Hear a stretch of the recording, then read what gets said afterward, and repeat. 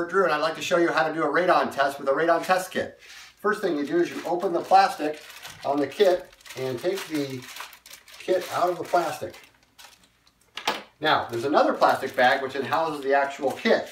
And you also have inside of here your envelope to mail back to the manufacturer, or to the laboratory, excuse me, and a sheet of information that you need to fill out. So the first thing you do is you will take the kit, and it's perforated right there, and you take it out and expose the kit to the air. Now, we're in a house that has a finished basement, and they have a bedroom down in the basement. What a perfect spot to do a test for radon. That's where somebody's going to be spending a lot of time, right, sleeping. And it happens to be one of their young children. So now the important thing is you want to make sure that the kit is left on a table like this with the paper side up. And then the next step after that is you would fill out all of your information, and very important, fill out the exact time that it is right now that you expose that test.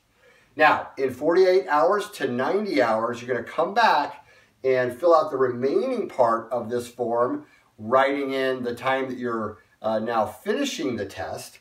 Complete that on this form. Complete all the information very thoroughly. Make sure you don't miss anything. And then you'll put it right back in this foil envelope, and you'll put 5 stamps on the envelope and mail it back to the laboratory. Now make sure you put enough postage on here, and if you want your results earlier, you can actually send it UPS or FedEx, and even put in extra money to have it developed within a day, and you can actually get your results back in 2 days. So a normal processing is 5 to 7 days, and then expedited processing you can get your results in 2. So that's how you do a radon test kit.